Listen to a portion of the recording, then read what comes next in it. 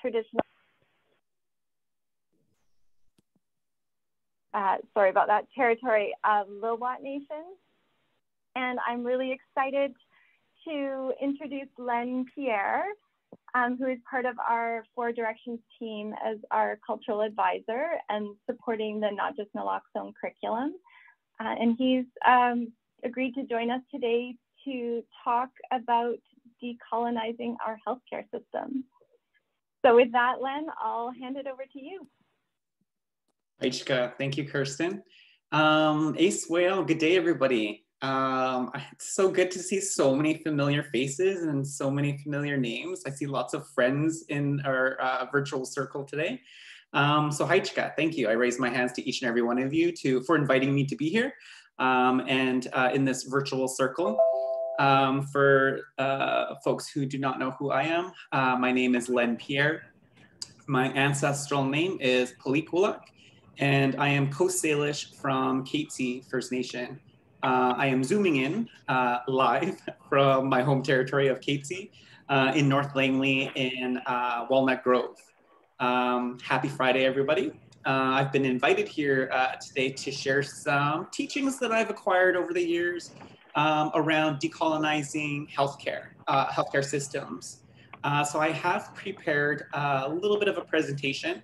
I know we're here until about 4 o'clock, and I would love to leave ample room for questions, comments, and just an open dialogue. I know that I have a lot of, I'm just hearing some feedback on my end. Not everybody is muted. All right, thank you, Haichka. The space I really kind of want to hold together over these 2 hours really is lightly and with humility. I want to honor and recognize that anything decolonization, brings up different feelings for each and every one of us. And that is largely due to our own exposure on decolonial work, decolonial information, and decolonial knowledge. So we can be on any end of the spectrum where we're very new to this conversation, meaning that we don't know what decolonization is, we haven't really engaged in conversations or learnings about it. And I also know that I have a lot of relatives and colleagues and comrades on the line here who also have taught me in my professional practice about decolonial work. So I really want to welcome everybody to this conversation with an open heart and an open mind. And my only hope is to be received in the same way. And I also want to honor and recognize that, some of our feelings around decolonization can be emotional, a sense of fear, a sense of guilt, or a sense of shame. If that does occur for you throughout today's conversation, do not worry. I do not want to leave you there, especially on a Friday afternoon before we begin our weekend. My promise to you is I'll bring us back to a place of hope, healing, connection, and inspiration.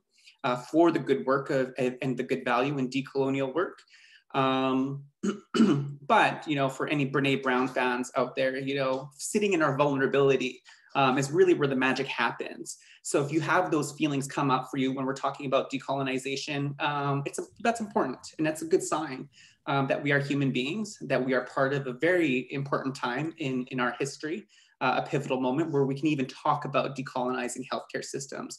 I can't imagine 10 years ago, 20 years ago, 50, 100 years ago, that we would even be gathering with the diversity that we see represented on the screen here, the knowledge and wisdom that is represented on the screen here. And then of course, the amount of Indigenous healthcare professionals that are represented on the screen here, is something to celebrate.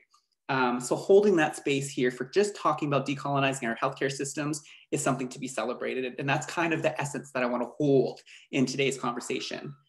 With that in mind, I apologize in advance because we're going to do a little bit of truth telling at the same time. As my daughter told me when she was doing a social studies class in grade 4, she's like, Dad, the world's not all sunshine and rainbows. I was like, oh my God, where are we going to take this conversation? And they start learning about social justice in grade 4. And so a lot of the conversations we're going to have today too really are about holding a mirror up to us as a health authority and the health systems that we represent. And yes, FNHA is included in that because FNHA is still a baby. And FNHA leads a lot of the transformation and culture change that we want to see throughout all of the other health authorities. But there has been a lot of growing pains. And I've been with FNHA since about 2016. and have seen some things, heard some things, been in meetings at many tables, and find that there are still very strong colonial residues that exist within our practices, our policies, and our infrastructure. But I think that's only natural, given that our transformation didn't pop out of thin air. It is coming from an infrastructure that was a colonial system in the first place, Health Canada, right? Okay. So with that, I will start sharing my screen and then dive into the presentation, and hopefully leave us with plenty of room for conversation. While I am sharing my screen, I love how everybody has their cameras on, but this is really your time and your learning space. So feel free to turn your cameras off. I won't be able to see you anyway. Feel free to stand, stretch. Sometimes I lay down on the floor and relax if I'm listening to somebody and watching a presentation. So please do make yourself comfortable. It is Friday afternoon. Let's have fun with it, with this learning space here together. And do contribute any comments, reflections, or questions in the chat box. Our elders always say, don't be stingy with your teachings. So if you're ever having an aha moment, we are taught that you share that aha moment because it's going to validate 3 other people or 4 other people in this virtual learning circle. And they're going to say, oh, good, I wasn't the only one that didn't know that. Or I wasn't the only one that had this emotional response to what was just shared. So I love it. As a facilitator, one of my best sense of feedback is when I see the chat box on fire, because I know things are resonating with you. I know you're passionate. I know you're learning. I know you're super engaged. It's really hard to do that in a virtual sense because I can't see you.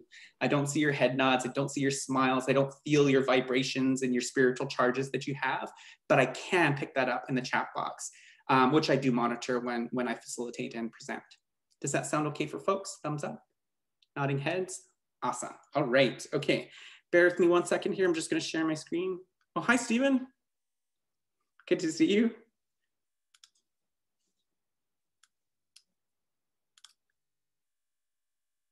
Okay, decolonizing healthcare systems. I'm just going to reposition my screen here. And here we go. So I would like to start with by introducing myself a little bit more. And this is what I have been taught by my elders, by my family members, to really say who you are and where you kind of come from. And I also exercise this as an instructor and a facilitator, is to really, who am I, where am I coming from, and why the heck should we be listening to Len in the first place? And I really do like to position myself in this work, kind of like, when people stand up to speak and they demonstrate all of their years of professional experience and studies and master's degrees and doctorals and all of those kinds of things.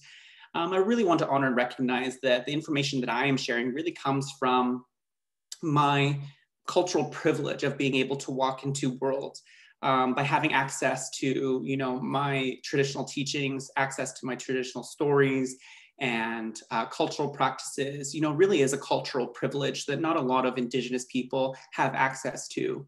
In that regard, I identify as a very rich person, that I have a long lineage to very ancient knowledge, knowledge and wisdom and values that I embed into my professional practice. But my professional practice is actually rooted in education. I am by no means a clinician. I cut my teeth by becoming a child and youth care worker in the Surrey School District by supporting urban Indigenous youth from kindergarten to grade 12. And of course, I made lots of friends with incredible educators who would give me the floor and give me the stage in their classrooms. And then I would talk on and on and on about what it means to be a Coast Salish Katzie First Nation person, and talk about the residential schools and weaving cedar baskets and hunting and fishing and those kinds of things, traditional medicines. And then teachers were like, oh, Len, you're so good at teaching, you should go back to school to become a teacher. So I did. I went to UBC's Native Indian Teaching Education program. I left because I found a passion for communication and public speaking out of a course I took at UBC called Communication for Educators. Just loved having what I call mass influence and just standing up and speaking. So that eventually led me to dropping out of UBC's teaching education program. And I went and studied television and radio broadcast in hopes of becoming some Indigenous version of Oprah Winfrey for APTN or something like that. And then eventually I went back into education because my community had asked me to. And I really kind of missed it. I missed engaging with Indigenous families and supporting them in their time of need. And so I use that to mobilize a lot of what I learn in my professional experience. I really kind of land on that as a foundational knowledge base that I use in my professional practice. It's where I learned about, what it means to decolonize, what it means to be culturally safe, what it means to be trauma informed, what it means to be humble and exercise your own humility as a professional when you're working with at-risk youth and their families. That eventually led to my partner, Melissa Smith, works as a health director at Kwantlen First Nation. And when I was in education and she was in healthcare, we'd have, dinner discussions. And I, found this passion for talking about Indigenous health. And back then, I think this is like around 2015 or so, I really enjoyed talking about health and wellness. And so I wanted to manifest a career in healthcare. And I'm like, but my background is all in education and child and youth care counseling. I never ever saw an opportunity for working in health, but I really, really wanted it.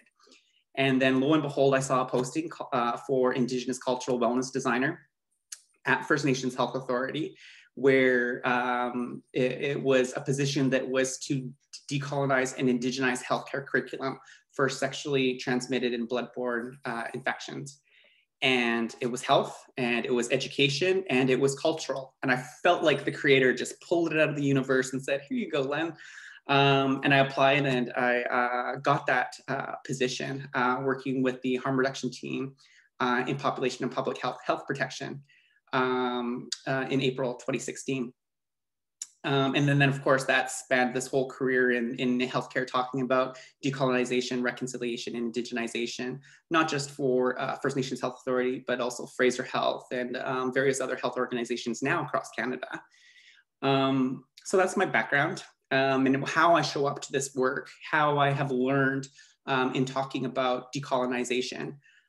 So even though I stand here and sit here as a facilitator, I'm first and foremost a learner and a co-learner in this work. I really feel like it's active research by engaging in dialogue and conversations just like the one that we're in today, that, you contributing in the chat box, the questions you ask, the stories you share with me contributes to my ability to hold space for our communities about the good work of decolonization. So while I hold this knowledge, it is really kind of coming from the stories of the communities and the people that I have visited over the years. The 5 protocols that I'd like to emphasize are we all familiar with the territory and land acknowledgement as a protocol? So that's one protocol from Coast Salish territory, but did you know that there are 5, that the land acknowledgement is just one of 5? So the first is beginning with your point of departure. And so I honor and recognize that I am zooming in from my home territory of Katzie First Nation. We have been here, since the beginning of time. And my peer family, has been here since the beginning of time too. Protocol 2 is expressing gratitude. So again, I opened with this before I even started sharing my slide deck. I would like to reinforce and re-say that, I am so humbled and honored and holding such a space of gratitude and appreciation for each and every one of you for answering the invitation. First of all, for inviting me, but then for you for logging in and sitting and listening and engaging. I raise my hands to each and every one of you. And then of course, protocol 3, I expressed who I am and where I come from, who I belong to. I belong to the Katzie people on my father's side, and on my mother's side, I belong to Musqueam First Nation. Protocol 4 is by listening and doing what is asked of you as a Coast Salish protocol. And so, again, I reemphasize that while I'm here as a facilitator, I'm first and foremost a learner and a co-learner. And that, often the feedback and directives I get from these kinds of engagements, I will incorporate into my professional practice moving forward, doing what is asked of me. And then, of course, loving one another. I don't think it is no small thing to be able to hold space and guide and facilitate this discussion, as complex and complicated and sensitive as it is, without doing so with intention, with care, and with love in mind. And, I honor and recognize that the work that each and every one of us do, that you do, it's not just hard work, it's also heart work. And so by us sharing space together today, you know, I do want to do so with an emphasis of care and love at its core. So this is where I invite you to light the chat box on fire. And really just, this is gonna do, in adult education, we call this like a knowledge poke. I'm just seeing, what do we know so far? And this is a really good chance for, you know, people who have been having this conversation for maybe longer than I have, you know, what they know about decolonization. And this also helps us to kind of share what we collectively know and are aware of around the word decolonization too. So I invite you to think about for a moment, what do you know about decolonization? And secondly, what would you like to know? So reflect on that for a moment and then go ahead and just put it into the chat box. And then what I'm going to do is I'm going to continue talking while everybody's typing away. But really do take up that vulnerability of putting yourself out there and saying, I don't know. Or of course, you know, those of us who have been a part of this work for some time, sharing what we know. What words come to mind? What images? What experiences do you have? Is there a presentation that you heard by another Indigenous scholar or Indigenous health leader? What kind of comes to mind? What resonates for you? What hopes do you have about decolonization? Do you have skepticisms about decolonial work? And, you know, in the space I hold, because I hold space for a living, I built a career out of having complicated, complex conversations. I feel like a theme, sometimes there are themes in my week. And last week there was a theme, or I think it was a couple of weeks ago, where I was feeling like I was getting poked at both ends with skepticism around decolonial work. So people say really nice things to me, like, oh, Len, he's a passionate speaker, he's a passionate educator. But decolonization, you know, we know we'll never kind of get there, right? Those kinds of tones and senses that you kind of get from folks when you're when you're rooted in activism. And so what I like to think about when it comes to decolonization, and for the skeptical folks that are out there, maybe some of us are in this room, you know, when we think about criticizing decolonial work, you know, what I like to think about is that decolonization work is intergenerational work. That is, colonization did not happen overnight, so we are not going to decolonize overnight. And the only way that I could be here today is if I did not reflect and appreciate in gratitude what my ancestors and what my elders had done to pave the way for me to be able to even entertain this discussion on decolonizing healthcare systems. And I am here because of looking back around what ancestors have done before me, what my elders and my parents did for me. And my job, my responsibility as a homo person, a human being today, is to pave the way for the next generation and then the next generation after that. So that's how I think about and address and respond to, you know, critics and skepticism around anything cultural safety, anything indigenization and decolonization, because there are skepticisms out there and criticisms around cultural safety work. And I also honor and recognize that that comes from lived experience as well. If I have a very bad experience, then you know what? I'm going to sense that cultural safety is very far away. But I think that we are making leaps and bounds. I'm still very hesitant on the myth of progress, of course, because I'm in it. But those are reflections that I offer lightly and with humility. Just gonna take a second here to read what folks are sharing. Oh, I love that, both learning and unlearning. Disrupting colonial power systems and patterns, dismantling structures and processes. Heck yes. Committing to change with a humble heart and mind. Absolutely. Unlearning colonizer ways, hierarchy and patriarchy.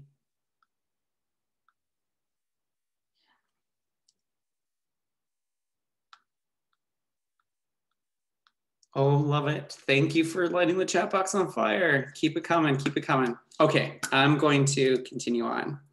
So what does it mean to decolonize? For folks who are on social media, I like to throw memes, random memes into my presentations. That's why the cat is there with the question marks. So I think it's important to know that there is no universal definition of decolonization. It really depends on the context in which we are having that discussion.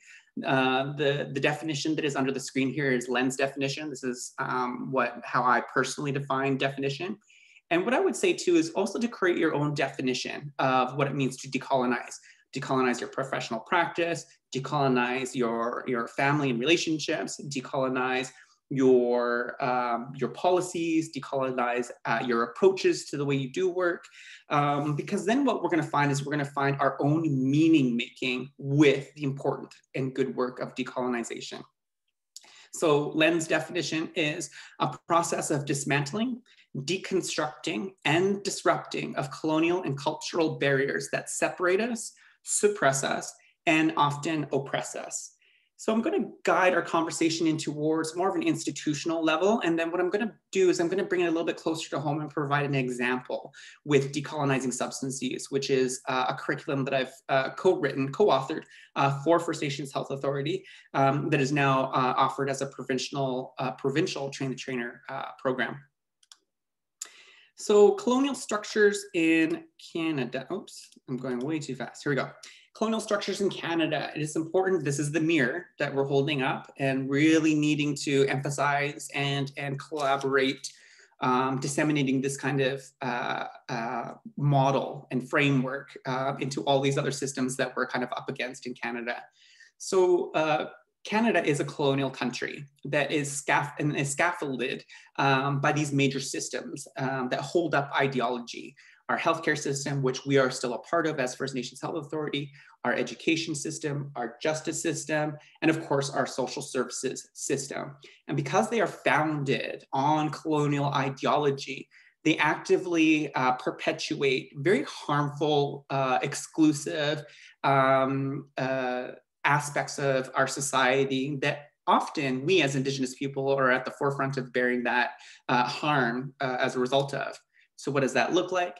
Aspects of white supremacy, paternalism, which I've seen Paula put in the chat box, systemic racism, exploitation, and assimilation. So this is really important to know and remember, you know, when we look at back in the summer of 2020 and the murder of George Floyd, and the marches for Black Lives Matters that were happening in the South, you know, triggered a lot of response here in Canada as well. And, you know, that also surfaced a lot of stories and cases for what we as Indigenous people have known for far too long, is that there is a tremendous amount of police brutality by the RCMP against Indigenous people too. This we know. But then, you know what, there's some very brave police officers, chief police officers that came before the news and the media and said, there's no such thing as systemic racism in the RCMP. Little does that police chief know that the RCMP was totally founded and created to forcibly remove Indigenous peoples from their traditional territories and force them onto reserves. After that, the second marching order was to go forth and remove Indigenous children from their families and put them into the Indian residential schools system. So to simply deny that systemic racism exists, because we do have colleagues in this healthcare system that do say those kinds of things, we need to nip it in the butt and say, well, no, that conversation isn't even being entertained anymore. It is inarguable. And the In Plain Sight report, of course, you know, really shed light on that. Capitalism, disease, and when I say disease, I'm really, you know, wanting to emphasize that disease does not impact us all in the same way. That if we are wealthier, and wealthy is kind of made by societal design as well, scaffolded by white supremacy, and we know this because of redlining and those kinds of things, you know, disease impacts us differently. So when we talk about, you know, how disease is scaffolded through colonization and colonialism, I'm really talking about, you know, that we as Indigenous people are overrepresented in the overdose crisis, that we're overrepresented in substance use and addiction, mental health, like depression and anxiety. But then bloodborne infections like hepatitis C and HIV, chronic kidney disease, heart disease, you know, these are conversations that we know. But never, ever do we have the opportunity to share with our colleagues in the health authorities that is scaffolded by colonial systems. And our healthcare systems are deeply colonial. And we say things to kind of get around it, like diversity, inclusivity, equity, cultural safety now is the new thing. But very rarely do we ever even talk or entertain the idea about colonialism.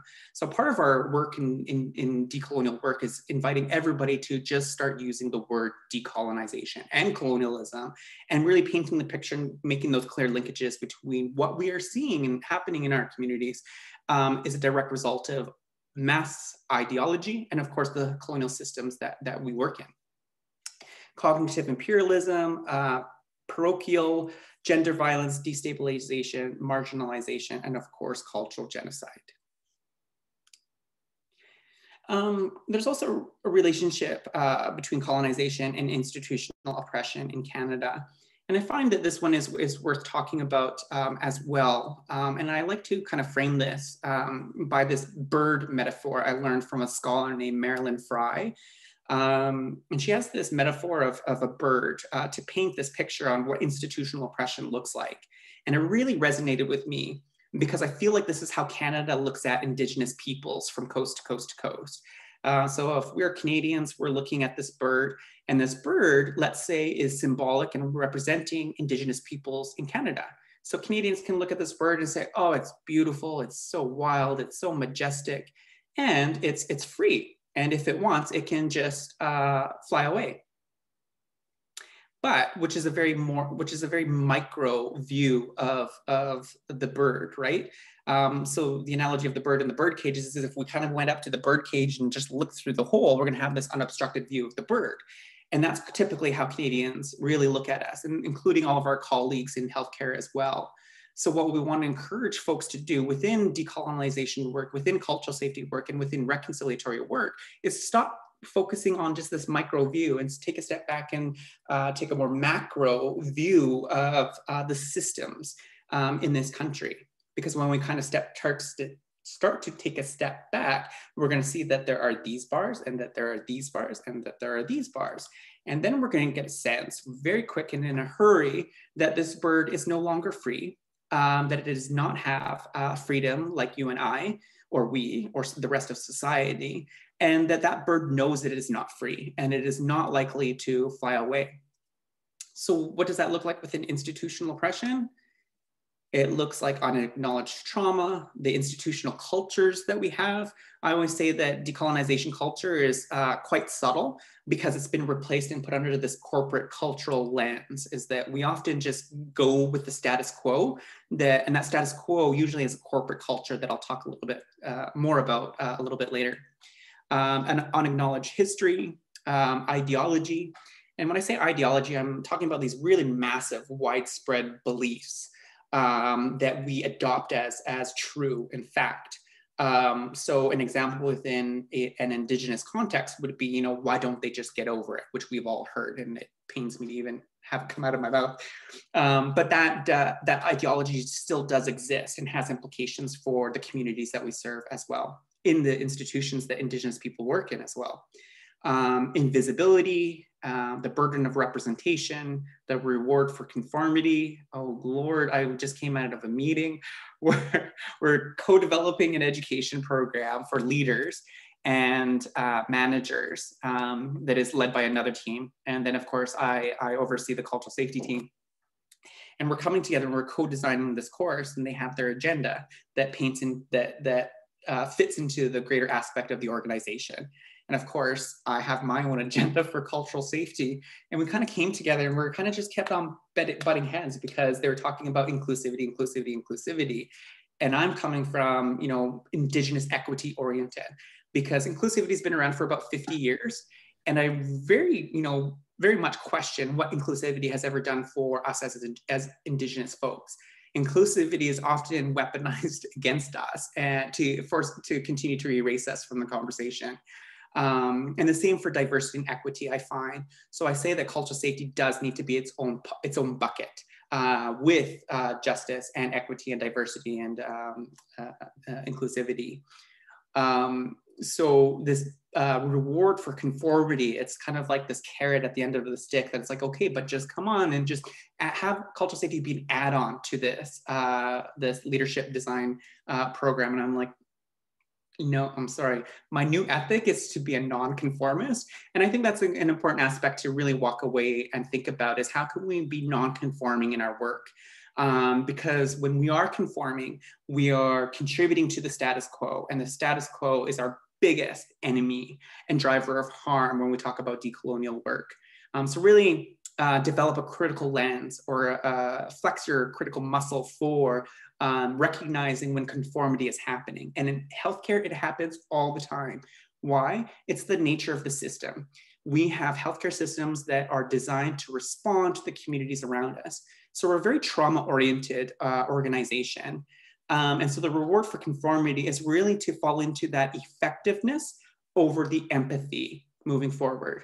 And so my new ethic after that meeting this afternoon, just before coming into this presentation, was to be a nonconformist. And I think I've been very consistent with that looking back now. What else do we have here? Isolation, microaggressions, and of course, internalized racism. And then I will unpack each one on the next screen. So unacknowledged trauma, what does that look like? And again, I've only been doing and teaching and facilitating and holding space for cultural safety for about 2 years. But it looks like, and I see this all the time, almost on a weekly basis, you know, where we have leaders and managers and just people in the place of power and privilege, when they say things like they don't see color, they're colorblind, or we are multicultural. We're a multicultural, every one of our services are safe, regardless of your culture. And so I'm always inviting, you know, people in a decolonial and a culturally safe sense to move away from this generalization of what culture means, because what it's doing is it's removing culture from the table for discussion. And we are not culturally blind. It comes from good intentions, I think, that we want to treat everybody the same. And then of course I come along and I'm like, no, we don't treat everybody the same. We do take into consideration people's ability, mobility, age, gender, and we do take into consideration culture. We're just socially conditioned to avoid talking about culture. Because when people say things like being colorblind or multiculturalism or regardless of culture, what it's really doing is not acknowledging the trauma and the traumatic stories that we do have in our past. And so that's what it really looks like when it manifests into the institution.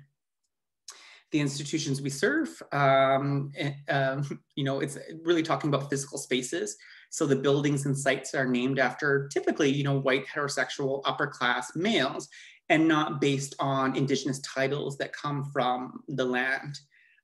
So I've noticed in the post-secondary institutions have, you know, are really coming along a long ways now, where they are talking about transforming their place names, their auditoriums, their lecture halls, their lanes, their ways, their avenues, their streets after Indigenous places, which is a really good step in the right direction. And when I consult for health authorities, I often say the same thing, that cultural safety is not just, and decolonial work is not just within, you know, what we know about our past and how we show up to the work. It's also the transformation of our physical spaces. So in starting with building names, because that is a huge part of identity, the building's identity and the team and organization's identity is also a decolonial practice in itself as well. The reward for conformity is really about equality versus equity, which I usually see in people, places, policies, and processes, usually in processes as well. So if we look at, I was consulting for a health organization that was awarding grants to communities and had a judiciary member, is that the right word? You know, the people who review all the grants and the proposals that come in, and openly said, well, the Indigenous community grants that they submitted weren't as strong as the other organizations, so they're not going to get any funding this year. And I'm like, but it's that reward for conformity and applying that equality lens rather than the equity-oriented lens as a result of the status quo and the process that has been pre-established. But quite often as organizations, we will lead towards treating everybody the same too. We want to take a more equity-oriented approach. Ideology, so often one I see only because it personally resonates with me, is pathologizing cultural values. You know, as a teacher and a facilitator and a public speaker, I talk for a living, but I really, you know, identify as an introvert. And people are always shocked to hear that, because they're like, oh, you just talk all the time and you're engaging. And I'm like, yeah, but, you know, I really identify as an introvert. So at teams and meetings and public networking kind of gatherings, I'm actually quite quiet because I'm very observant, and that's part of my cultural values as well. And then there are colleagues and even friends of mine who are like, oh, what's wrong with you? Or you're so shy, or you're so quiet, as if there is something wrong with that. But again, I just show that as an example of how corporate culture values, very articulate, very fast responsive, very engaging, very direct. But of course, we know that, when we come from our cultural values as Indigenous peoples, that we often listen twice as much as we speak. And we hold that in our professional practice too, when we kind of come up through our post-secondary training, and you'll find us to often be one of the last ones to speak. But again, we have a corporate culture that's rooted in that very active, responsive, engaging dialogue. But we don't want to pathologize people because of their communication styles, because of cultural values. Invisibility, no visual representation of the local First Nations communities on which the site is built. The burden of representation. So this is one I always get, and I don't know how many of you have heard this as well. The Indigenous communities don't engage with us. We keep inviting them, we keep sending them phone calls, and they don't show up to our meetings. This is true for community action teams. This is true for primary care networks, for divisions of family practice. And I say, slow it down, be calm, be cool, be patient. And then it's a learning opportunity. It's a learning moment because, we are very well-resourced, well-funded health organizations, and our First Nations communities are not. Or any Indigenous community is not as equally funded as us as major corporations. And because in a time of truth and reconciliation and the mandate to engage with Indigenous communities is so paramount now, that there are 1,000 organizations, busting down the door of the First Nations communities to engage, right? And they're like one person responding to like 100 different requests. We need to remember that in our own humility, but be persistent and continuously show up and engage and invite and not give up. Because when the time will come, when they will need your program and your services, they will know exactly where to go. And then they usually find that they're like, oh, okay. But again, that's the reflective of the burden of representation that happens at a systemic kind of level. But then for us as Indigenous peoples, and I know I'm preaching to the choir with my brothers and sisters, Indigenous folks on the line, is like, when you're called in to represent your culture or your practice or Indigenous ways of knowing and being and doing, often that can be way down heavy on our shoulders sometimes too, if people are constantly taking from you because you are the one Indigenous person on your team or the one Indigenous person in your organization. Because that has in a very spiritual sense, it's almost like people are constantly pulling away from your spirit, and then you wonder why you get home and it's like, I got nothing left to give. And that's just the nature of our organizations too, and institutional oppression is that burden of representation, because we really aren't in a place where we have the robust workforce to meet those demands now. Not yet. Internalized racism, which is, denial of ancestral heritage to gain structural advantage of privilege. Microaggressions, which looks like, or sounds like, everyone can just succeed if they work hard enough, that meritocracy, or it's all about choice. And that one drives me nuts because I work in substance use and decolonizing substance use. And then of course, in conversations way back when we used to have dinner parties in a time before COVID, really not want to engage in conversations about, the overdose crisis and everything, because there's so much societal misinformation about, substance use and trauma, grief, loss, and daily stress, that people will say, well, it's all just about choice. And I'm like, biting my lip. Isolation, hiring an Indigenous staff person to take on all Indigenous patients and clients without the social, emotional, cultural, and professional supports in place. I still see this one in the education system. And for those of us, who know Aboriginal education in the school districts, know that there's only one Indigenous staff person per school probably to take on the entire caseload of the Indigenous students, who probably have the most diverse needs and requirements to have a well-rounded education program. So again, that Indigenous staff person, and I know that's because that's where I cut my teeth, is in the Surrey School District, a tremendous sense of isolation. Number one, because you're the only one in the school who holds that job title as Aboriginal support worker or Aboriginal youth care worker or cultural worker. So you don't necessarily have your own circle of practice or your comrades to kind of lean into and tap into to support you in that good work.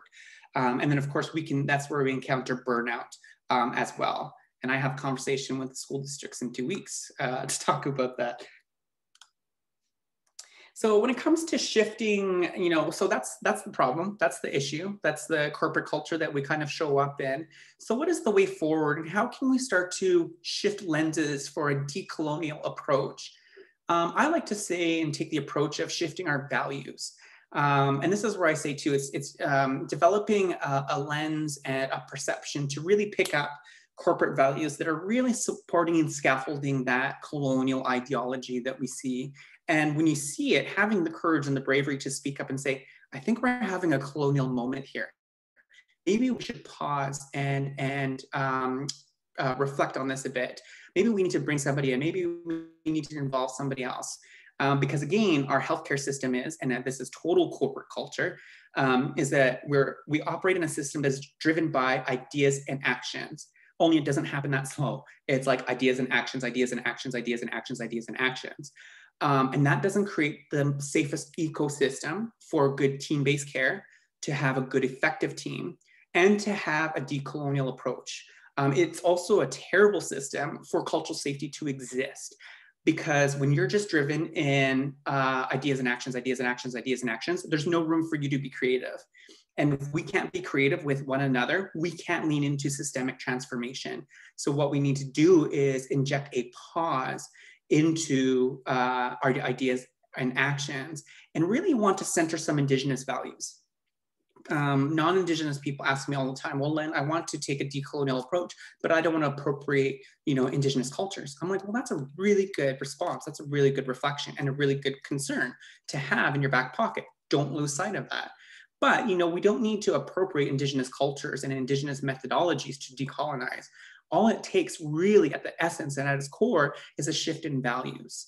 So our current corporate values, and this we know because we live, eat, and breathe this, with all of our deadlines and papers and timelines that we need to meet, we're operating a system that is driven by competition, science, literacy, one reality, time is linear, the tremendous sense of a hierarchy and a trickle-down effect, bureaucratic authority, cognitive imperialism, and success by material gain.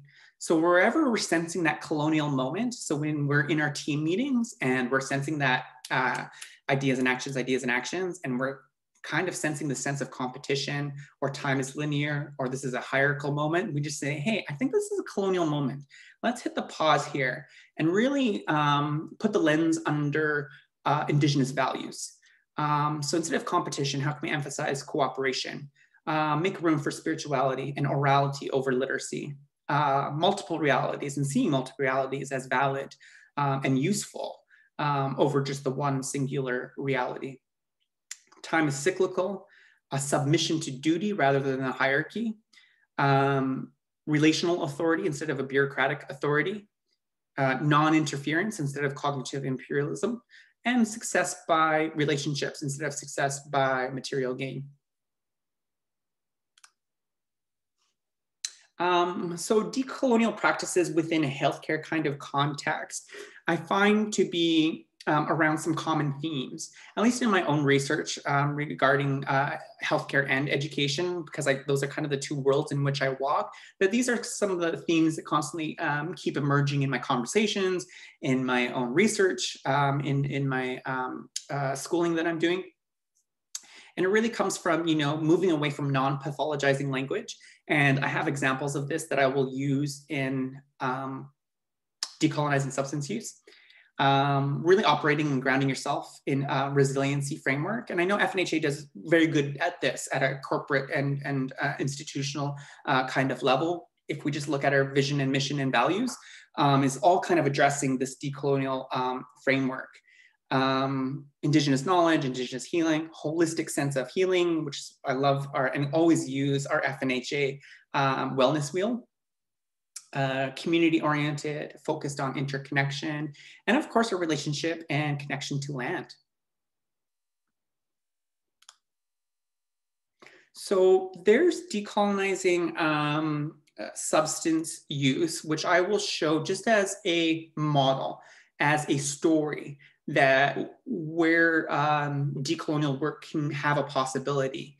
And so before I share that, I'm just going to pause for a moment and just open up the floor, because I see the chat box. There's so much good knowledge and teachings being shared in the chat box. I just want to pause to really open up the floor in the space for people who have stories to share, people who have questions on their mind, and of course for relatives and colleagues who have some teachings of their own that they would like to share with the conversation so far.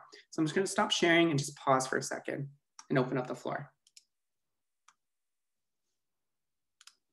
I'm also using this time to catch up on what folks were putting in the chat box too, so.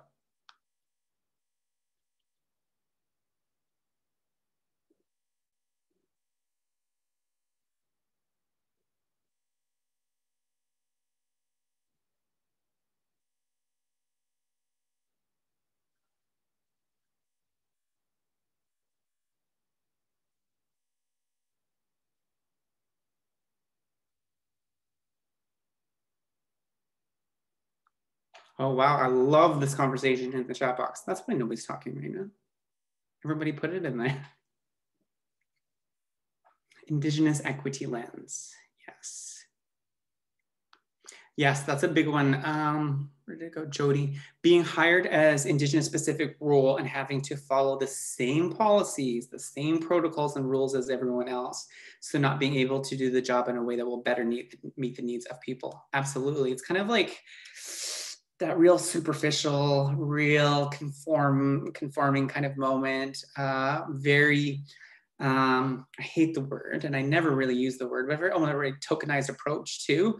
When organizations and teams take on that, well, we're indigenizing or we're decolonizing because we have this Indigenous person in this Indigenous role and they have to do the exact same kind of thing, which is that moment that I was having in that meeting when I'm trying to co-create a course with this leadership team, and it's their job to develop the whole program. I just have this little chapter to talk about cultural safety, and I'm like, it's not floating my boat. And I don't think they liked it, and I didn't like it either. But I'm persistent and transparent in that. So I think they respected it, and I think I'll get it. Any thoughts, feelings, aha moments that people want to share? Hi, Len, it's Paula. Yes, Paula. Hi, Paula. I have a comment to make about decolonizing our practice within healthcare. Just to give you a little bit summary, some of us from the collaborative practice, we put together a calls to action anti-Indigenous racism letter. And at our meetings that we're having, how we're going to go about this to bring it to the bigger collaborative practice team, there's all these tasks that were coming about. And I sat and I listened to everybody and how that was going to roll out. But I actually wanted to bring in ceremony of this letter, because these are great ideas, these are transforming ideas, and to actually have it recognized by our ancestors and to make it start in a good way, we need to have ceremony first, and then we'll work from there, from that letter of recommendations for anti-racism. So that's just an example of decolonizing our practice. Mm-hmm. Absolutely. And what you're reminding me of, that I'm continuously reminding myself of, Paula, is that, decolonial work is also a practice. It's not perfection. And I constantly get sucked into the vacuum that is the corporate world, the status quo. And I think that it's really hard for us to do that when we are in roles and responsibilities that have such a tremendous need for us to do this work. So we show up to work, we're passionate about the work that we need to do, we want to lean into transformation, we want to build the better systems, better services, better delivery platforms. We're very passionate about it. And what happens is we want to be super effective. And so again, like in my own professional practice, and I show up to meetings and it's like, okay, we have the agenda, we have the framework, we have the outline, we have the processes, and I get sucked into that corporate vacuum of doing business. And then very occasionally, I will have that dawning moment where I'm like, okay, you know what, let's just put everything aside, put everything down, and let's be. And let's zip it and listen to knowledge keepers. Let's listen to elders. Let's partake in ceremony. That is learning. That is the process too, an even better process too. But I would offer that as a pitfall to be mindful of moving forward in decolonial journeys is to be mindful of the vacuum, because it is a vacuum. We get sucked up into it and lose ourselves in it all the time. But then I say too, it also requires a degree of patience, to be patient with yourself, that it's a practice, not perfection. In fact, it's a little bit messy. And we need to be okay with that messiness. And for those of us who are new to decolonization as a concept, as a work, as a framework, to really not be afraid of rolling our sleeves up and just getting in there. Because if we were in community, we just throw you in it anyway. Because if we're afraid of causing harm, or we're afraid of not having the right moment will never present itself. But we just need, as a team, as an organization, as a family, need to center our ethics about us, so that when it does get messy, we have some good collective ethics that we can share. That I learned from Vicki Reynolds. Hi, Len. Leona. Hi, Leona. Good to see you. Good to see you. I'm always happy to see your name and your face. Really good presentation. Thank you so much. I'm sitting here beading. Well, there's my new saying is I bead while I'm meeting, because then I can actually listen. But there's so many things I could talk about. But I do really want to talk out decolonization, because I sit on an Indigenous Nurses Council that was just started for a university that is Christian based. I thought, this is interesting. How's this going to go? One thing about Indigenous peoples, have a lot of really good sense of humor. I don't know that people get that, but that's how I am anyway. And going through the tour, the terms of reference, which is it's a structure, it's a framework, it's colonial, it's a procedure, policy, or whatever. I suggested putting in decolonization in there, and everybody was for it, because there's non-Indigenous people on this council as well. And there's actually a very well-respected elder and Indigenous scholar who did not want that word on there. And I'm like, oh, geez, how am I gonna? And you can see everybody's face on the Zoom, and they're like, how do we say this? So I just was like, I'm gonna go out of my comfort zone and respectfully say that this is something I firmly believe we need to have in this work, especially when we're educating nursing students and future nurses about what this is going to look like in healthcare, because I'm still trying to understand what decolonization means, and it's still a process for me. And that was really uncomfortable for me, because I, like you, I'm actually pretty introverted, but I don't think many of my colleagues on here would believe that. And I just, that really resonated with me about that, just this whole presentation, obviously, and trying to be vulnerable. I think people are scared to be vulnerable and really put what they're feeling and that uncomfortableness about, I'm not racist, I'm not biased, I don't discriminate, but we're human beings. There is no way that anyone can not do those behaviors. We're all raised that way. I do that kind of behavior, guaranteed. It's about unlearning and, just be kind to everybody. Like you said on the fifth one, be loving. That's all people want, is to be loved. Well, at least 99% of the population, maybe somebody doesn't, but that's a basic human tenet of life.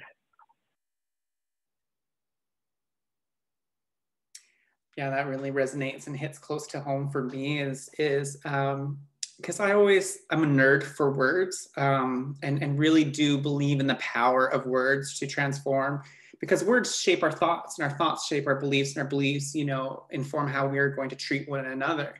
And I've only been using the term decolonization since, probably when I first started with First Nations Health Authority by developing, curriculum for harm reduction and decolonizing substance use, which I will share in a few minutes.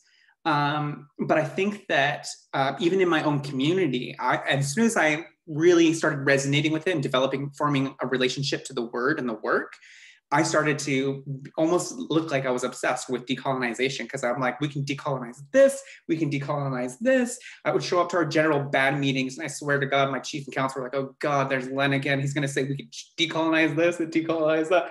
So I was almost like an accidental activist for decolonial work.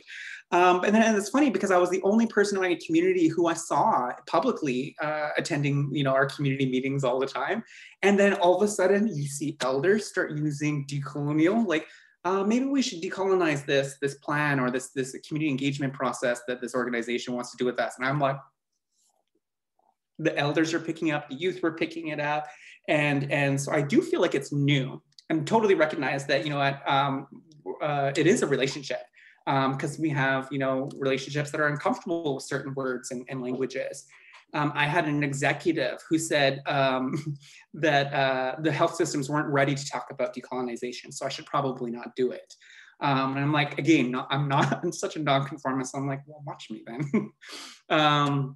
And I love it because that's where we find like-minded, like-hearted individuals too, is when we kind of start singing our own songs, and then like-minded, like-hearted individuals will kind of find their way to you. And then we build communities, and then communities, really will establish transformation.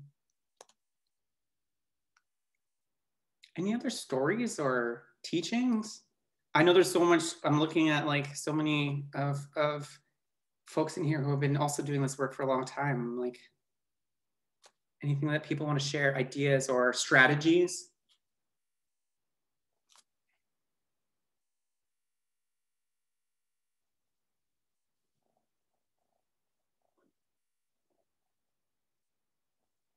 I will share something personal, and I shared this on a much smaller meeting last week. And I did it as a sales pitch in my educator pathway yesterday. Very personal. I'm half Chinese and I'm half First Nations. I've always identified as First Nations because that's how I was raised with my First Nations family. My daughter looks exactly like me. Exactly. She's my mini me, except she's like 5 inches shorter than me. So like literally my mini me. And with everything that's been happening in the news with racism, anti-Asian racism and Indigenous racism, we were talking and she goes, Mom, because my grandson does not look like us. He looks white, blonde-haired, blue-eyed.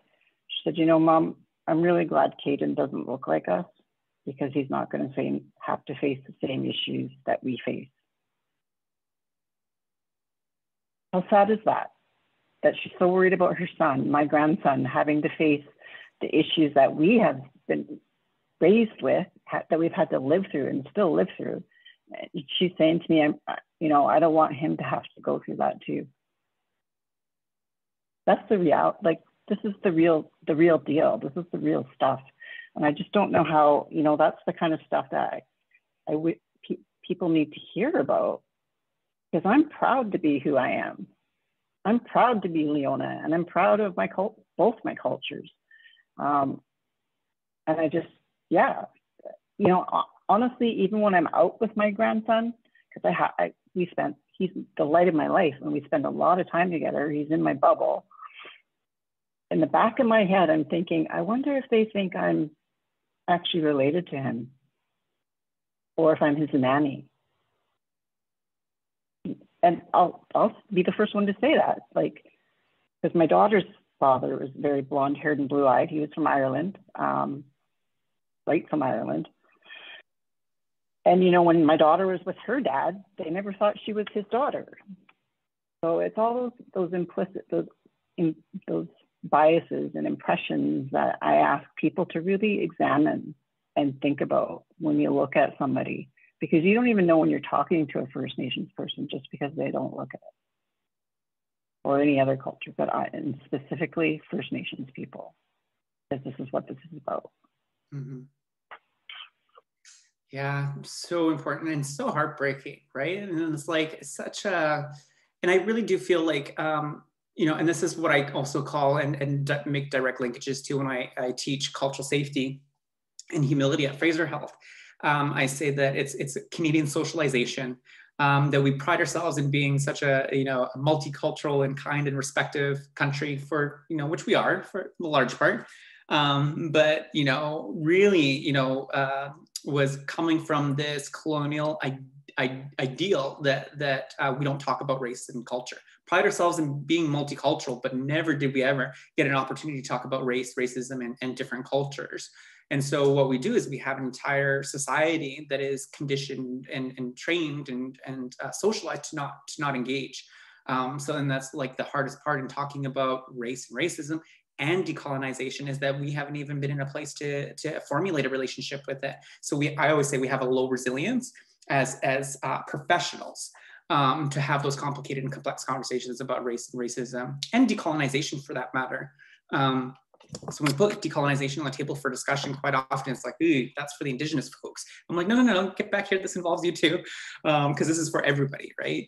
And I think that, the conversations over the last couple of years, at least, that, we're engaging a lot more, at least. And I don't know if that's because I'm involved in the work and just having that experience of having conversations, or that society is ready to have conversations now. I'm not sure. There was a question in the chat box about the relationship or the difference between decolonize and indigenize. Sorry, just one sec. I have a little bit of a distraction here. This cat is playing behind my computer. I'm afraid he's going to unplug it. That's a really good question. And again, I'm still figuring out how I'm building a relationship to the word indigenize. I thought I had it figured out years ago when I first started this learning journey. I understood indigenize as like an act of reclamation. So when it is Indigenous owned and operated with Indigenous knowledge and values at its core, is to indigenize something.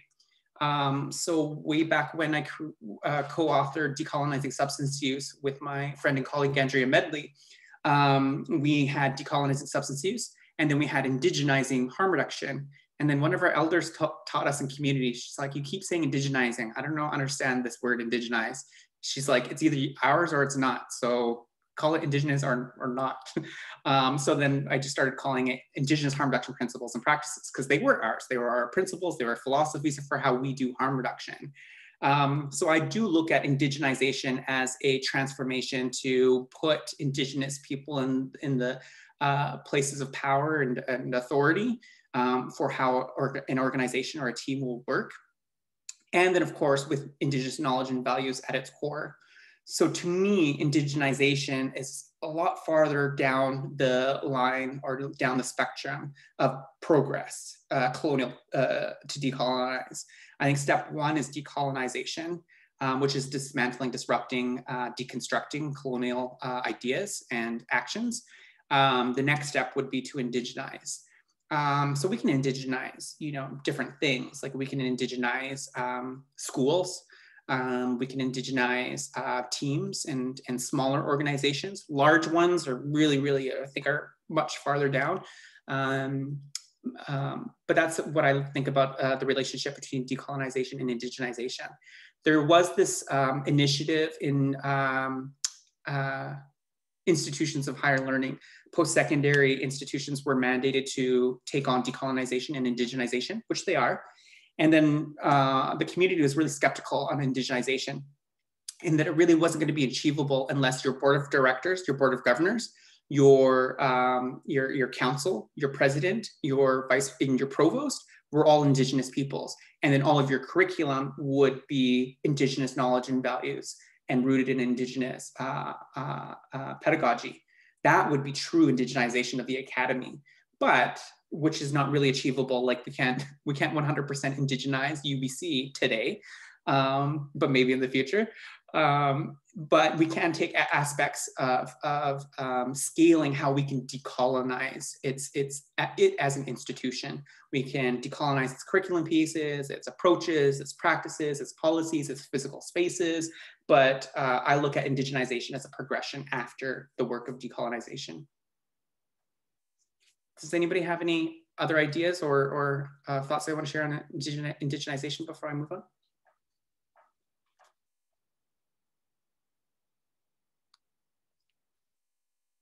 Okay, moving on. Thank you for that, everybody. I'm just going to share my screen again and then just share the example of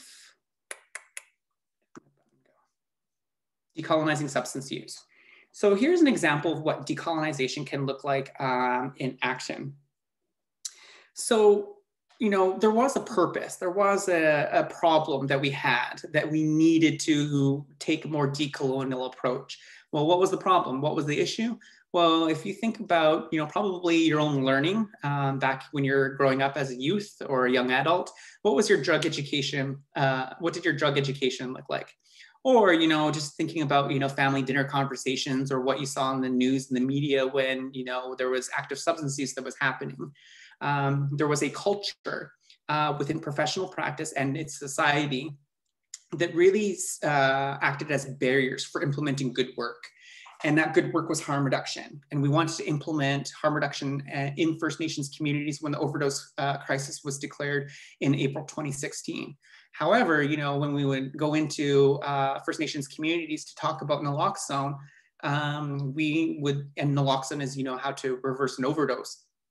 And we would go into communities and start talking about how to reverse an overdose from an opioid overdose response. And we would talk about the drugs people were using, where people were using them, and who was most at risk, because that's part of the naloxone training.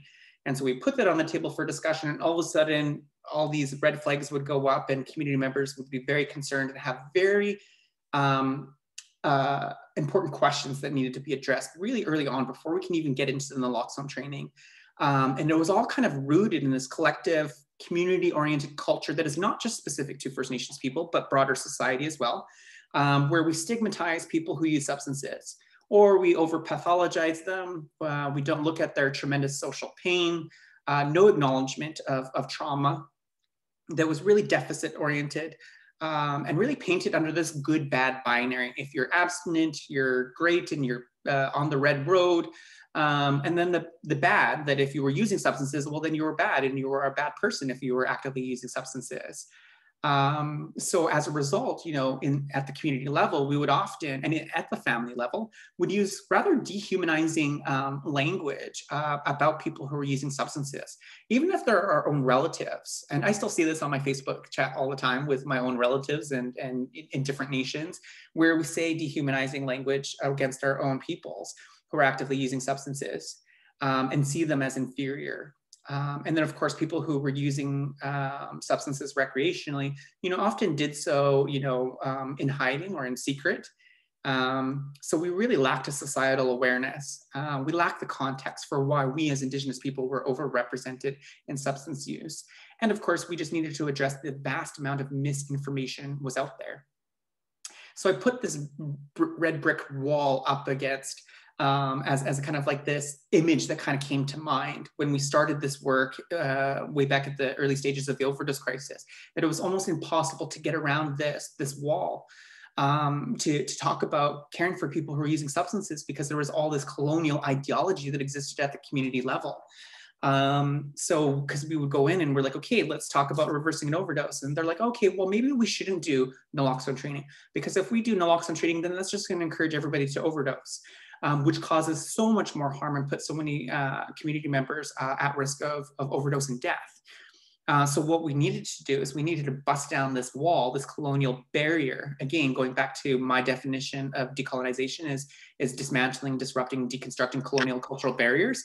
That is represented by this brick wall. We could not get in to do harm reduction and save lives and improve the quality of life for people who are using substances with these colonial walls that existed within the community. So that's where decolonization of substance use really kind of was born from.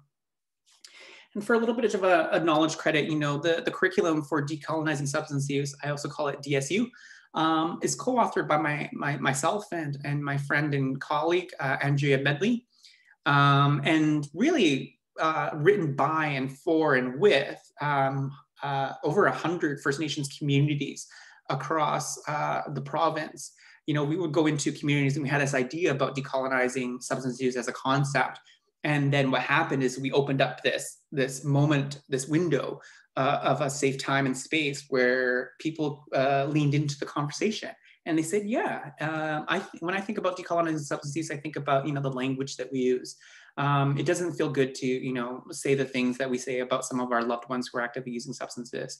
So really what I'm sharing with you is just a collection of stories over time that have created this curriculum. Andrea and I just organized it into its curricular framework. When it comes to substance use and addiction, a big part of decolonizing substance use is being incredibly intentional with the language that we use. Again, moving away from that stigmatizing language, but also moving away from the pathologizing of language. And this is an important one to remember and consider when we are working in healthcare, because we use pathologizing language because it's the status quo, but it's also our professional framework that we operate in. And in particular, mental health and substance use. So when we're being intentional about the language that we're using, this curriculum piece used to be called Decolonizing Addiction. And it was very early on in the overdose crisis in working with peers and people with lived experience that told us early on, hey, Len, decolonizing addiction is great, but not all people who are using substances are addicted. And, the vast majority of people who are using substances aren't even addicted. And so it was important to highlight. That was a big learning part for myself. More than 90% of people who use illegal drugs don't even meet the criteria for problematic behaviors associated with substance use. But we as a society obsess over the very small percentage who are affiliated with criminal activity. And the news and the media really perpetuate that idea, because anytime you see news coverage about the overdose crisis, it shows images of downtown East Vancouver. So people with addiction are not the only people at risk of harm and overdose. So we use substance use now, so that's why it's called decolonizing substance use, to be more inclusive to people who are using substances. And it's also worth noting and being mindful that we hear things like substance misuse, substance abuse, and substance use disorder, which are pathologizing language pieces. And we have, and in our Not Just Naloxone program within our Four Directions Wellness Team program, invite community members to move away from using that. They have their time, they have their space. If you're a clinician and you're working in that, that's great.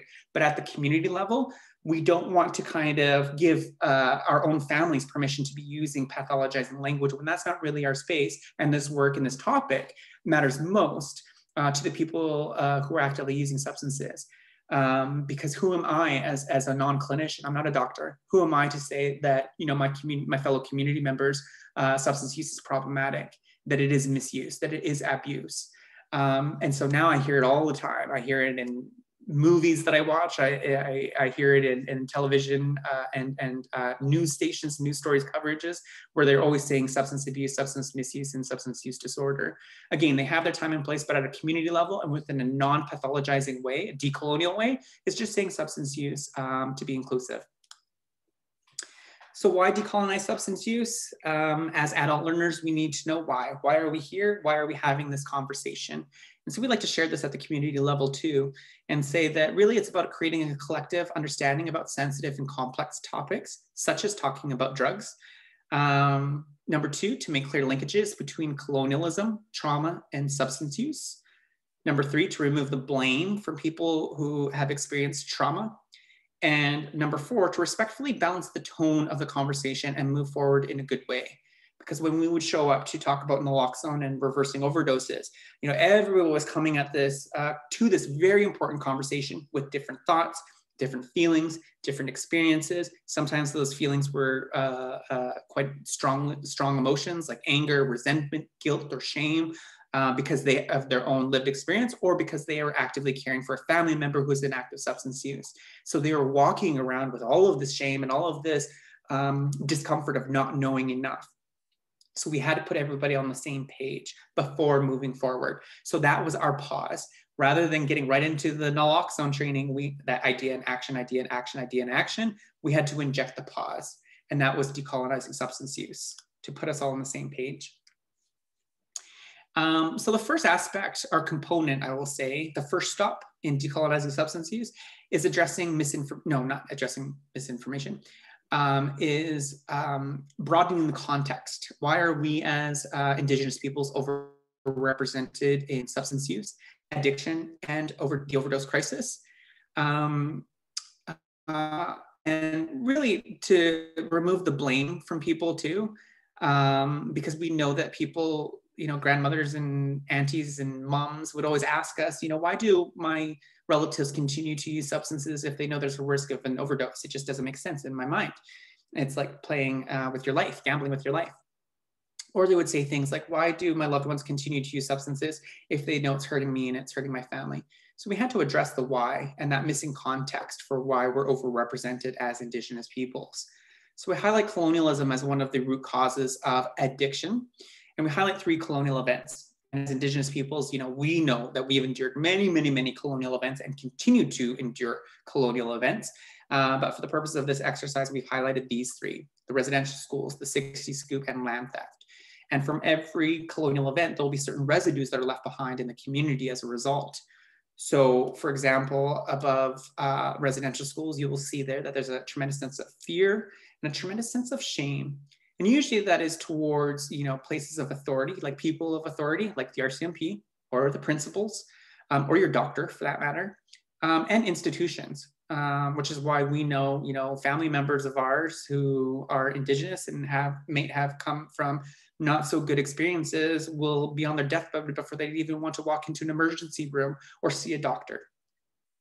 A sense of isolation, a sense of learned helplessness. And from the 60 scoop, a sense of detachment, loss of identity, and loss of rights.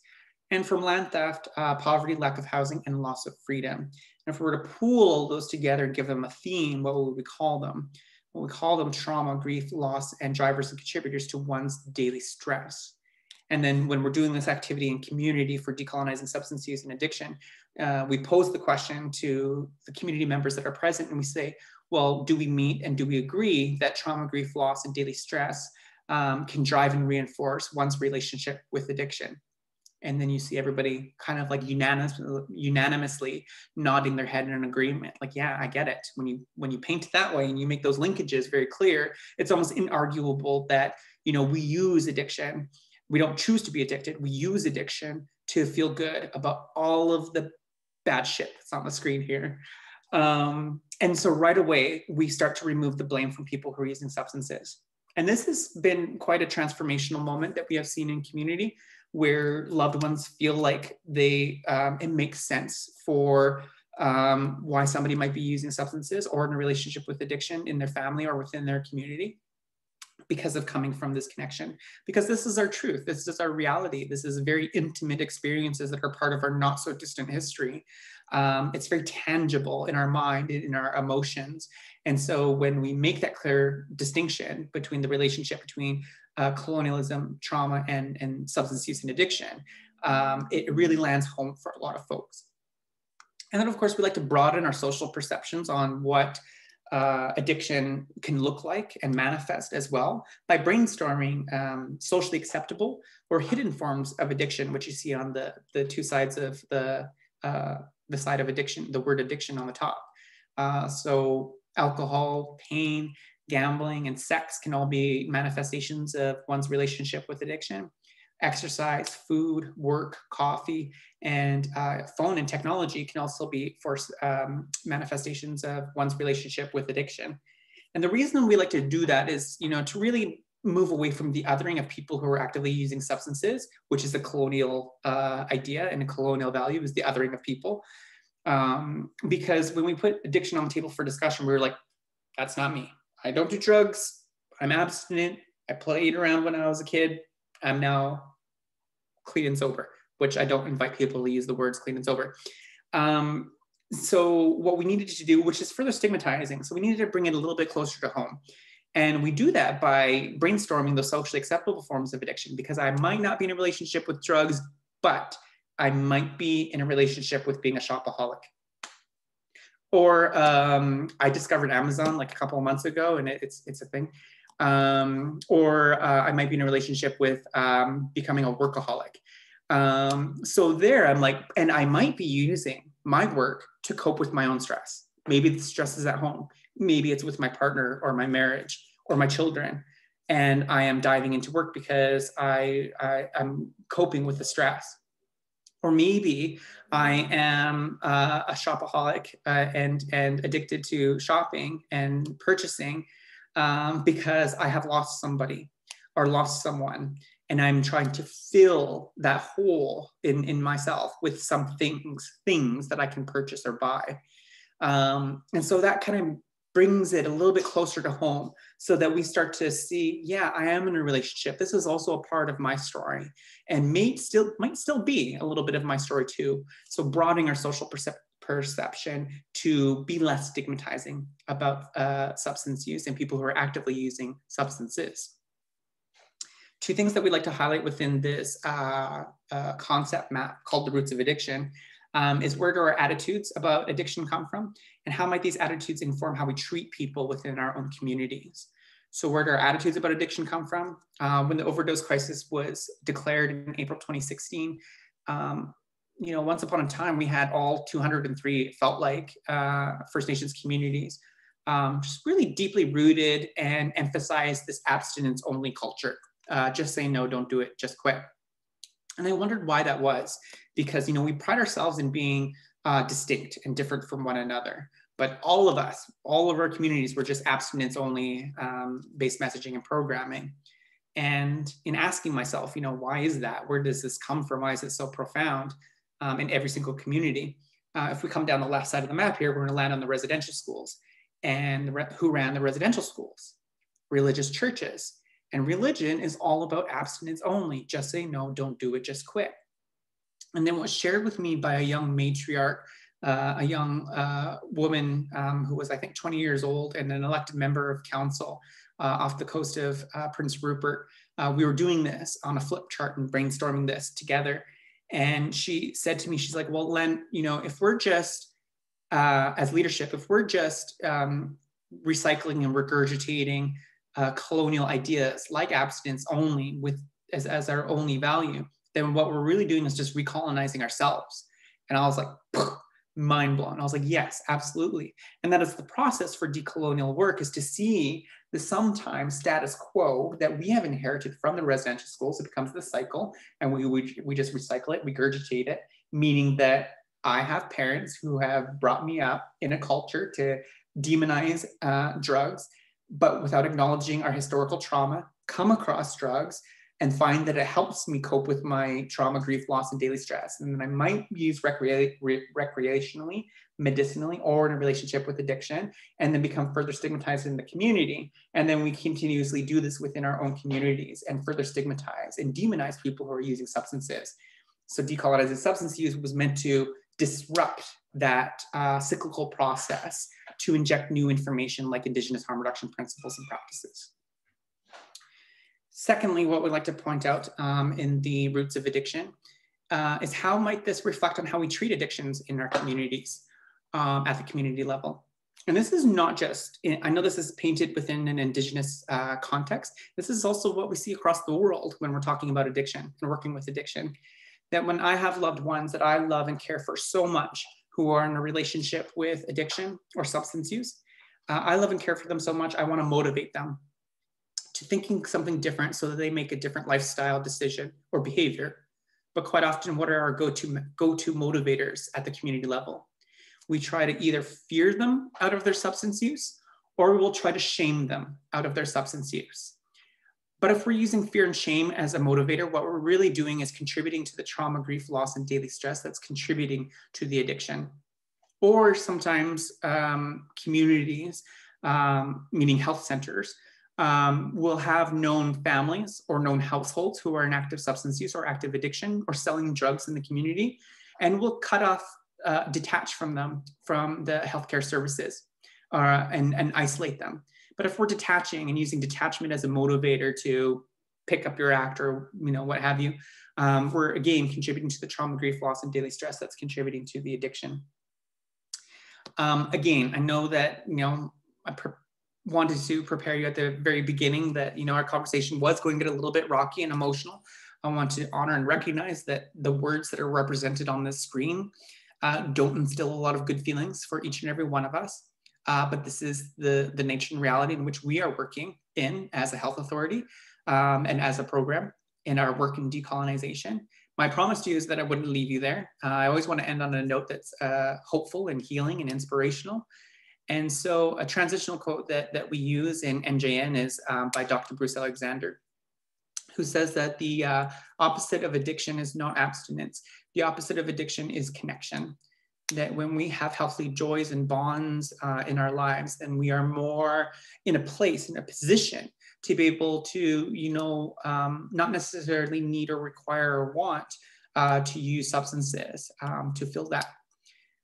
So what's the opposite of colonialism? Is our sense of community. And what are the things that we want to recenter, restore, and revitalize is a sense of family and friends, culture and tradition, and nationhood and territory. And when I say family and friends, I don't mean necessarily our blood quantum family, because let's be honest, not every family is necessarily a good company that you want to keep around, nor are our families always the safest. And I say that lightly and with humility, but I think it's just important to say, you know, it's important to know in the context of talking about, you know, health and wellness within a First Nations context. When I say family and friends, I mean the ones who you surround yourself, that you know love and care for you, and you love and care for in return. And what are the things that we want to, those residues that we want to reinstill in communities, a sense of love and inclusion and a sense of purpose. And from culture and tradition, we want to instill a sense of identity and personal power, knowing what I can and cannot do in this crazy, fast developing modern world, and a sense of attachment. And from nationhood and territory, we want to recenter, restore, and revitalize stability, relationships, and autonomy at a community level. And if we were to pull all those together, you know, that gives us a new theme of healing, joy, bonding, and peace, which will give us a greater sense of connection. And again, connection looks different for each and every one of us. And what does connection look like? It can look like safety, being a place, having a place to be loved and provide love, place where you can exercise your own creativity, empower others, receive empowerment, to contribute. When I first started my career working in the elementary school system, I was a child and youth care counselor for Indigenous kids at an inner city school in Surrey. And I remember there was a young student who was in kindergarten, and he had in kindergarten already, rather large case file, came from, you know, some trauma and came from poverty. They were homeless at the time. And he didn't have very much. This tiny little Indigenous First Nations boy, I think came from up north, and walking into his kindergarten classroom to support him and check in on him and develop a relationship, working relationship with him. He was the most generous, contributing, and engaged student in the entire class, but probably had the least amount to kind of give physically. And our elders always teach us, you know, that our kids can be our greatest teachers. We just need to have the ability to be able to quiet our mind and quiet our voices to be able to see them as teachers. And what he taught me is that as human beings, we have this innate desire to want to contribute to something outside of ourselves.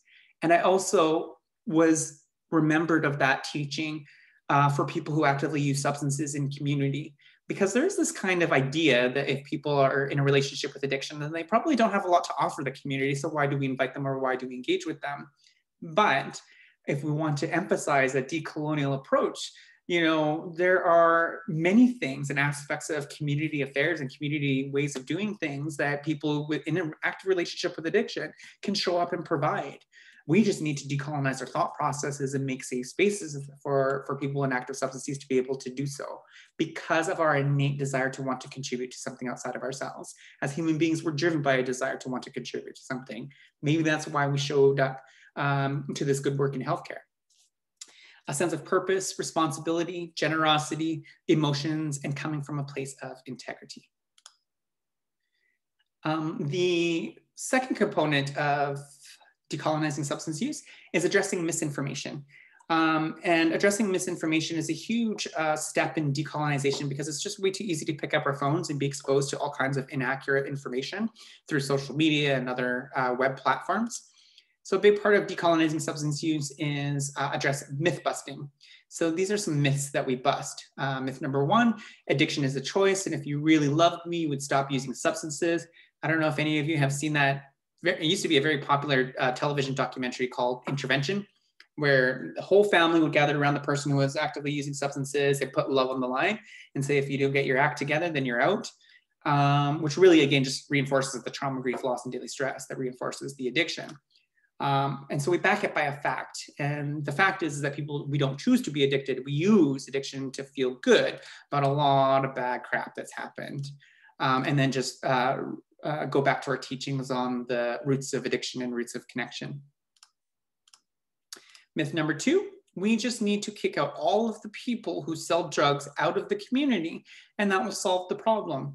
This will be like the most controversial myth that we bust at the community level. And I sweat a little bit every time I bust this myth. Because there will be some strong community members in the community who will say, Len, I don't think you're right. I think you're wrong there. I think if we get rid of my neighbor who is selling drugs to the community, and I think that'll solve the problem. And I say, yes, maybe, but temporarily. It's kind of like that game Whack-A-Mole where the moles kind of keep coming up and then you're trying to whack them down. It's really, when communities take on like this prohibition policy of kicking out people who use substances or sell drugs, it's really a microcosm of Canada's war on drugs. Only if we do that as First Nations communities, what we do is we adopt a war on our own people, people who are healing and people who are in a place of still having needs and access to healing and access to culture. And the analogy I always say is that, selling drugs is a business. And like any business, there's a supply and there's a demand. We can get rid of the supply, but there's this whole other demand that we haven't even begun to kind of scratch the surface of yet, which was everything that was reflected on the roots of addiction, the red map. So we want to focus on more a harm reduction effort rather than creating and adopting that war on drugs in our own community. It comes from well intentions, I know, but I still encounter it in my social media and news attention all the time, that leadership in acts of desire. And I fully respect that because every nation has its own sovereign right to implement its own affairs for how they see fit. But I don't think it puts the community in the safest space to be able to implement good, life-saving, and life quality improving measures when it counts. So the fact is that prohibition doesn't work. Canada's war on drugs is a multi-billion-dollar science experiment that has costs millions of lives and continues to cost millions of lives. The prohibition in Canada and in Western countries is rooted in racism. And we have a whole curriculum piece on the racism and prohibition in Canada. If we take any illegal substance and we trace its origins for when it became illegal, we'll be targeted at a minority culture that it comes from, and that's why it's illegal. And there's a reason why tobacco and guns and alcohol are not illegal. So it's important to, again, take that more macro view of just where we are, even for us as Indigenous peoples. So prohibition doesn't work.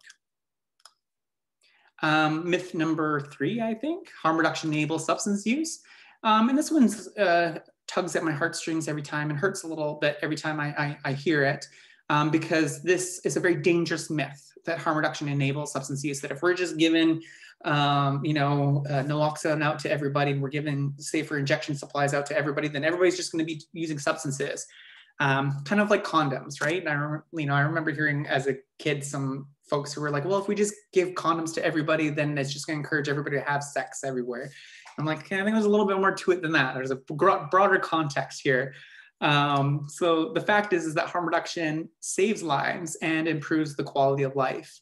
And there's a good friend and colleague of ours, Jenny, who is a facilitator on our not just naloxone facilitation team. And she says, yeah, Harm reduction enables. It enables me to love my son. It enables me to feed him, to keep him alive, and improve his quality of life. And this is just a different way and spin in which I have looked at it and really appreciate that harm reduction can enables the ability to save lives and improve the quality of life.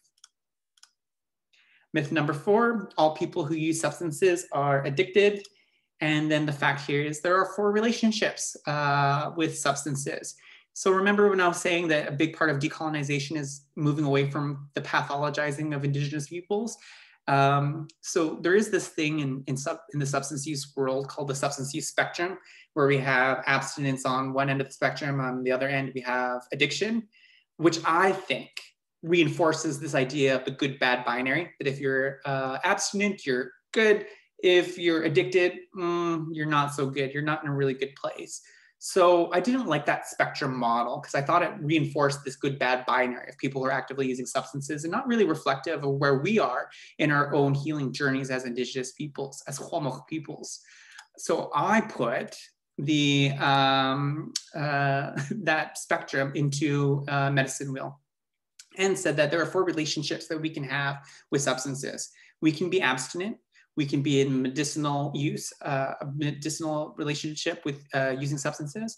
We can be in a recreational, meaning that we're weekend warriors, or we use substances once a year or only at concerts and raves, or, you know, we have the glass of wine after a long day's worth of work, which I will be doing later on tonight. Or we could be in a relationship with addiction. And the reason for this, the intention for this, was to make it more culturally relevant, but to really, again, move away from the othering of people who are actively using substances. I used to be, when I was teaching NJN, or teaching naloxone and community, I always say, you know, we're all in this together, we're all in this together. And there was this young matriarch in the North, an elder, who said, Len, you keep saying we're all in this together, but I don't use substances, I'm abstinent, and I don't feel like I'm in it with everybody. I'm like, oh, okay. So I drew this medicine wheel on the board and I say, you might be abstinent. And I drew out this quadrant. And I said, but you might, and probably do, have loved ones, whether they're friends or family or colleagues, who you love and care for, who will be in other parts of the quadrant. And harm reduction and decolonizing substance use work will help us to build a better community and be able to respond in a good way and in a healthy way and save lives and improve the quality of life for people in active substance use. She's like, oh, I get it. Okay. So again, we wanted to put it into a circle just to say that it's relational, that just because we're recreational or we're medicinal or we're abstinent doesn't mean that we know and love and care for somebody who's in an active relationship with addiction. And also just to show and honor transformation and fluidity in our life journeys too, because we can be born abstinent, then move into recreational substance use, maybe as a teenager or a young adult. And then, you know, maybe in our adult years, we develop a relationship with addiction. Does it mean that we will stay there forever? By no means, not at all. We can move into medicinal or abstinence or recreational. So it's a little bit more fluid and flexible and inclusive for where we're at in our own healing journeys. And lastly, I think this is my last slide. The last part of decolonizing substance use is, again, that destigmatizing, colonial kind of language. So what we often hear is on the red part, where we hear words like addict, user, and clean and sober. But what we want to encourage folks to say is people who use, people first language, people who drink, people who smoke, people who inject drugs, people with lived experience. And then, of course, instead of saying clean and sober, we want to say, you know, people on their healing journey. And the reason for that is, you know, there's a really long relationship with, I mean, what are the implications when we're saying somebody's been clean and sober? What are the implications for people who are still actively using substances? That they're dirty. And we as Indigenous people have a very long relationship with being called dirty Indians. And I apologize for even uttering the words in a public Zoom call, but there is. And we as Indigenous people are very, you know, words matter very much to us. So we want to move away from that clean and sober because of that implication for, you know, seeing people who use substances as dirty. Rather, we say people on their healing journey. All the while, fully respecting people can identify who they choose, if that is their story to tell. So, you know, we hear this in meetings and conferences and community gatherings all the time. You know, people who stand up to speak and they say, hi, my name is Len Pierre. I've been clean and sober for 10 years. I would never say, what you mean to say is you've been on your healing journey for 10 years. I would never say that. because if that is your lived experience, then that's your story to tell. But as healthcare providers and leaders in healthcare, we don't want to use that language to tell somebody else's story. That's Len. He's been clean for 10 years. He's so great. He's a great teacher. He's been clean for 10 years, clean and sober, right? Rather, using the term healing journey, which we're starting to use. And that's it. I'm going to pause and stop sharing my screen, and again, open up the floor.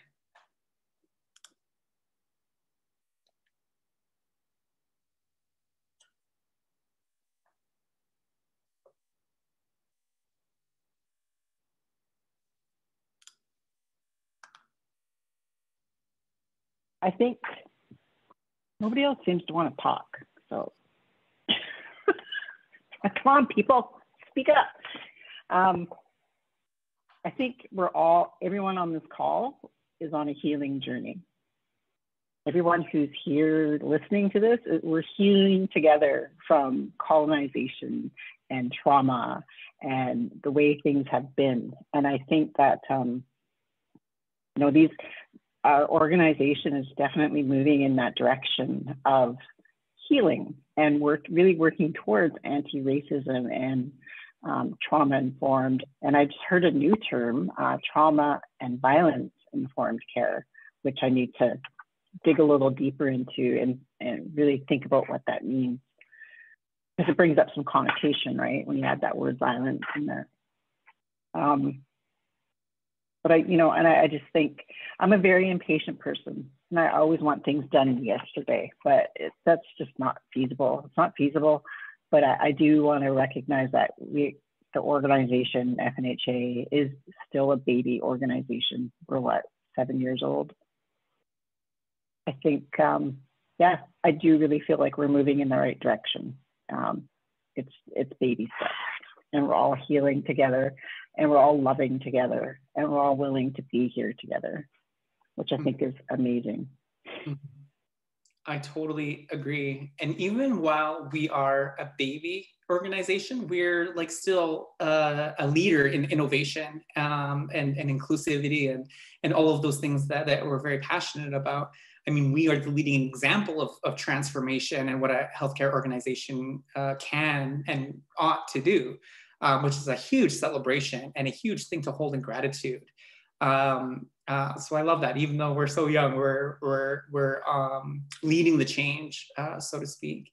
And on the topic of trauma and violence-informed practice, we had that as a curriculum piece in not just naloxone as well.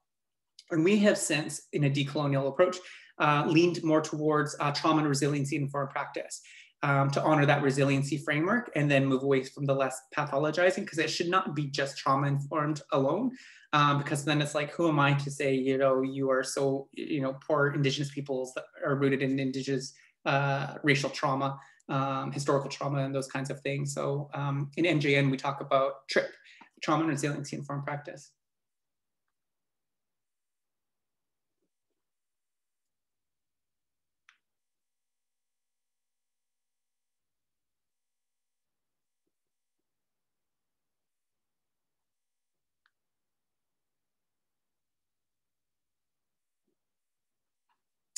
Okay, I recognize we are in the home stretch of a weekend.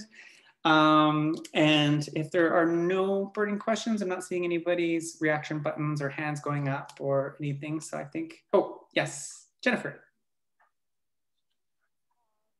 Miigwech, for your presentation. Oh, I can't hear you. Oh, can you hear me now? Oh, I'm not going to turn my camera off. You can just see the blackheads in my nose. But so I just wanted to ask you for next steps, because this is such great information. I know that our nurses in community really need this type of training, these types of talks. And as a PC, I really want to incorporate this into my work when I orientate and talk with nurses throughout their careers. And so I was just wondering if there's sort of maybe plans of how we could do that as an organization. nursing school historically and currently just doesn't do a good job at teaching this stuff. So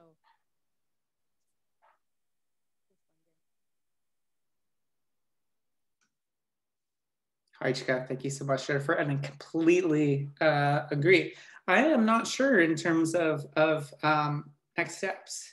I think that it would be probably up to each and every one of us to kind of think about and think critically about, depending on how this is landing with the group, with the committee here, to think about and entertain that conversation moving forward if you would like. I am happy to participate. I go wherever I'm invited. So if you found that worthy, I'm happy to, think about that a little bit more. Absolutely.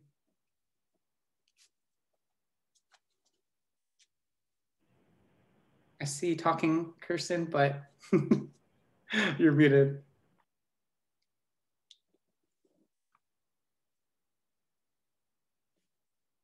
No? Can you hear me now? Okay, there we go. Two mute buttons to deal with. I was just going to add that we have gotten a lot of other requests for NJN programming directly to nurses. So figuring out how to do that. We've also heard that 2 days is a lot of time with busy schedules. So how to maybe even break up some of the curriculum into sizable chunks and incorporate that into working with the professional practice team into the competencies. So that will be part of regular onboarding. So we're definitely thinking the same thing. I know in the short term, we've got some scheduled NJN trainings coming up, and we would like to open that up to the collaborative practice team as well. So maybe after this call, we'll send out a little bit more information about when those trainings are happening.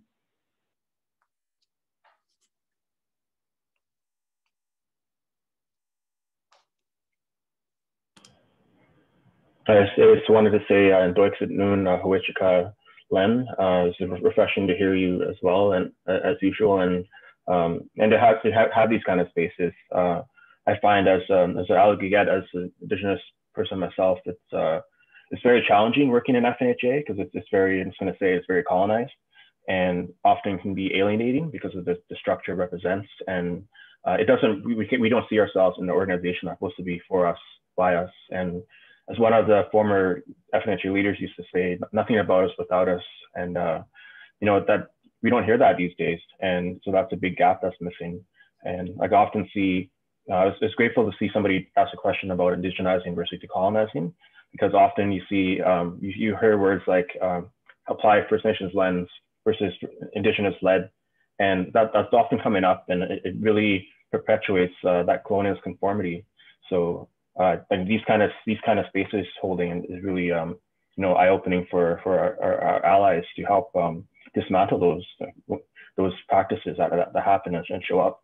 And it's a long way to go, but I think we're at a critical time, and more of these events and gatherings and sharing of knowledge is really going to help us. So Chika, thank you. Hi, Chika. Thank you so much, Justin. So with that, thank you each and every one of you for inviting me. Thank you for listening. Thank you for engaging. Thank you for typing in the chat box or unmuting yourself and leaning into this conversation. I would like to, in a very decolonial way, close off in a good way and leave you with a prayer with the intention that you leave what you need behind, and you take only the good aspects that you need for your weekend. And hopefully nobody has to work after this, but if you do, then you don't have to take this with you. Take only what you need, okay? Is that okay? Does that sound okay for folks? Okay. So to close off with a closing prayer, to really take care of you, I want to take care of you in this moment and thank you for this work too. Just take a moment to get yourself back into your body. So firmly plant your feet on the ground, relax your shoulders, let your belly relax. Soften your jaw. If it's comfortable for you, you can go ahead and close your eyes. If not, just soften your gaze or look away from the computer.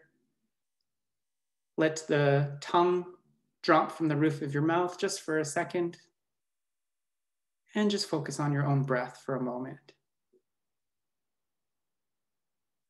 What a wonderful moment it is that we as an organization can pause and be together with good work and just be.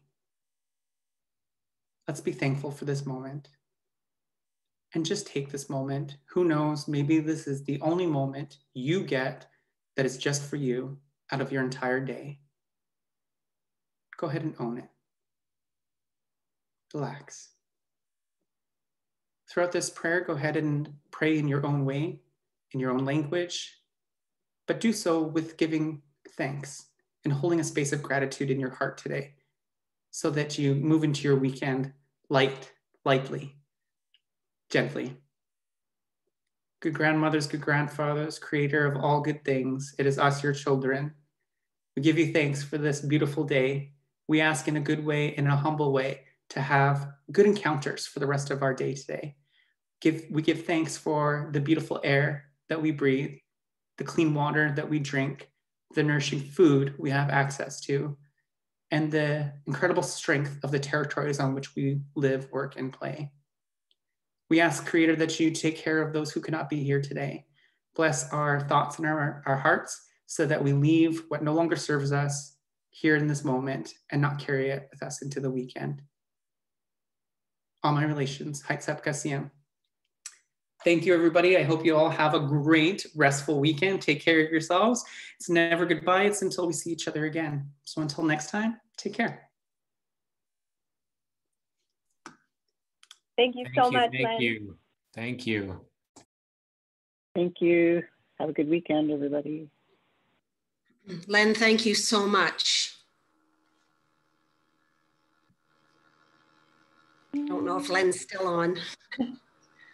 Hi, Debbie. No. Hi, Oh, there he is. Welcome. Thank you, Len.